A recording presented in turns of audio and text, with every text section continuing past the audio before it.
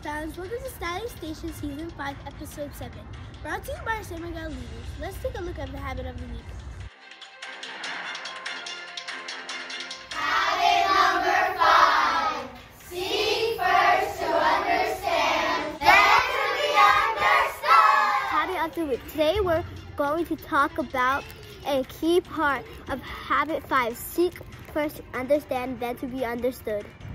Being an attentive listener is an important part of communication because it makes others feel valued.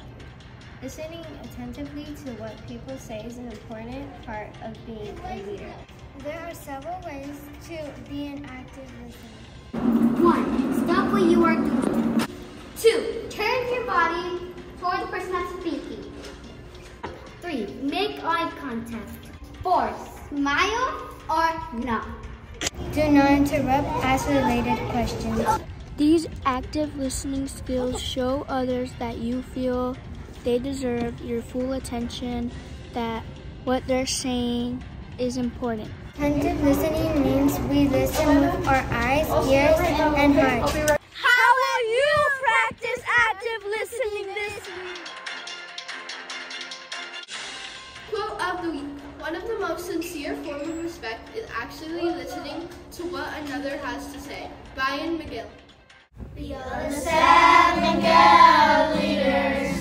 We know how to stand up and use the 8 habits to help us rise above. Habit number 1 teaches us to be proactive and healthy in all activities.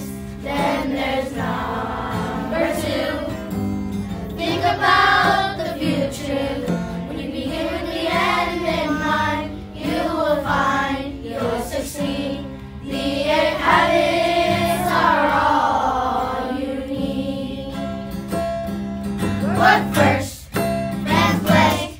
It is the message of habit 3. Work first, things first. It's responsibility. Habit 4, think win-win. Makes sense to you and me.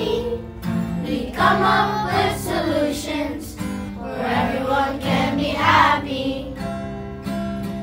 We are the San Miguel leaders. We know how to stand up. Tune in next week for episode 8. We'll be discussing habit 6. And we listen. No! Do not